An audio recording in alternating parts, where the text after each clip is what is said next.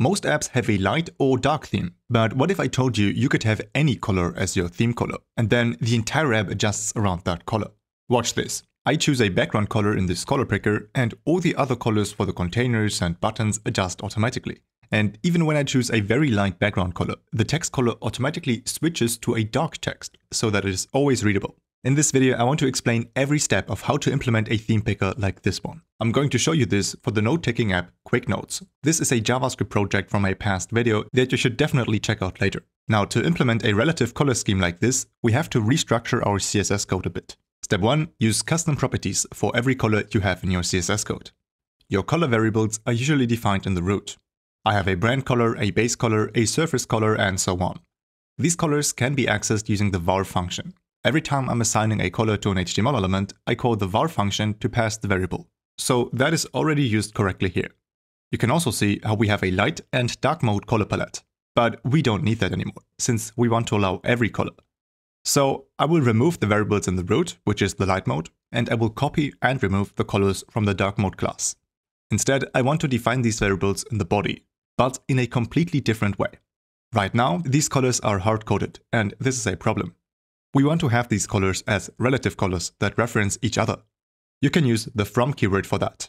In the last video, I used the HSL color format, but many of you pointed out that oklch might be an even better choice for relative colors.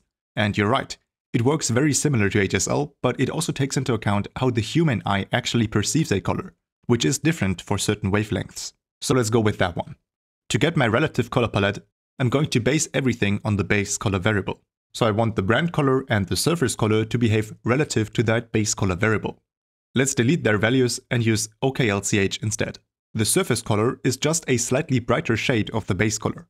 So what we have to do is we say, from the variable base color, I'm going to take the L, C, and H values. Write it exactly like this. LCH simply stands for lightness, chroma, and hue. Chroma is similar to saturation. Then, in your project, the surface color is exactly the same as the base color. But now, of course, we can also modify the individual parts, meaning the lightness, the chroma, and the hue. Let's use the calc function on the lightness value, for example. Here, I want to multiply that one with 1.2. So we are increasing the lightness of the base color by 20%. You can also adjust the chroma or the hue, but for me the change in lightness is enough. And if we look on the website, we can already see how the surface color is slightly brighter than the base color. And if I now change the base color, you will see how the surface color changes the same way, just 20% brighter. So even if I choose a dark green base color, the surface color will simply be a 20% brighter green. Pretty cool. But we can also base the brand color variable on the base color, which is the very saturated color for our buttons. So let's do the same thing again. Use oklch. From the base color, I take the L, C, and H, and this time it needs to be much brighter and much more saturated. So calculate lightness times 3, and on the chroma, calculate the chroma times 5. The hue will remain unchanged. Now let's check the result in the browser. You can see how both the surface and the brand color behave relative to the base color. If I choose a dark blue base color, the brand color will be a strong blue value. And just on a side note, the exact values you need to make this look perfect are probably not 3 and 5, which I chose at random. This is just to explain this to you guys in a simple way. I know that there's probably a web designer watching going crazy about this, so you will have to fine-tune this a bit if you seek perfection. Okay, now that we have all of that, how can we now let the user be in control of the base color? For that, we need, of course, a color picker in HTML. In the header, I will add a label for the base color input, with the content background. Inside, there is the input of type color with the ID base color input. This is a very simple color picker on the website. Make sure to add a tiny bit of CSS to make it look good. Alright, now to the important part. When the user chooses a color, we want to update the base color variable. So let's use the onInput attribute. Here, we call a JavaScript function every time the user does anything in the color input. The function will be setColor, and we pass this as an argument. The this keyword will pass the entire input element itself to that function, so that we can access the value property inside the function to retrieve the color. Let's open the script tag at the bottom to define the function setColor. The parameter is the input element. To show you this, let's write a console log to output the input.value. In the browser window, the moment I select a color, you can see the color being printed to the console. That means we can now use this input.value to override the base color variable in our CSS. And if you have your variables in the body selector, then you can easily override them with document.body.setAttribute. Let's override the style attribute. And with backticks, we access the base color variable to assign the input.value as the value. And now on the website, that should already make the color picker work. Awesome. But there are a few problems with this approach. You see how no matter what color I choose, as long as it is on the more darker side, it will look alright. But as soon as I choose a bright color, things are going to look ugly. That is because of the white text color. The text color is not a relative color. And it is not possible to achieve this using only relative colors. Because we need a dark text color if the background is light and a light text color if the background is dark. In the future, we will be able to use the contrast color function in CSS. This one returns a guaranteed contrasting color.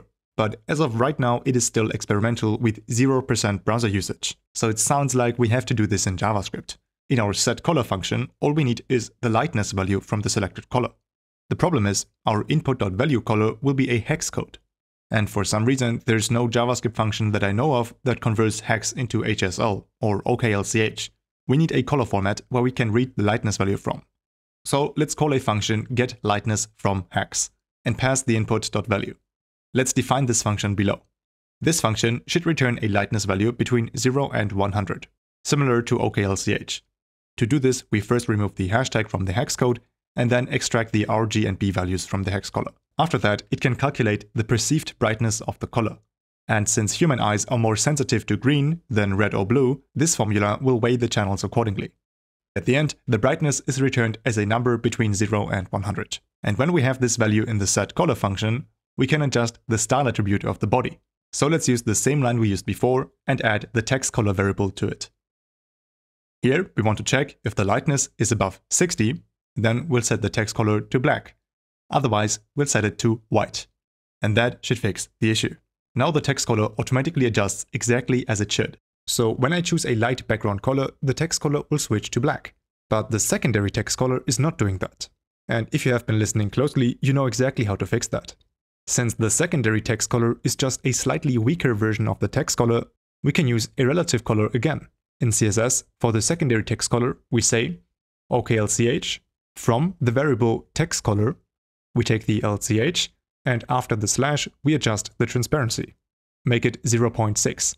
That will make the secondary text color behave relative to the text color. Great stuff. Let me know in the comments what do you think about this feature. Maybe you have some ideas of how to improve this even further. There's always room for improvement. If you want to learn how to build this entire note-taking app from scratch using JavaScript, then check out the full Quick Notes project linked right here. And if you're serious about learning JavaScript and building projects like this, then you can always get my full JavaScript course linked in the description. My name is Fabian and this was Coding to Go. I will see you in the next video.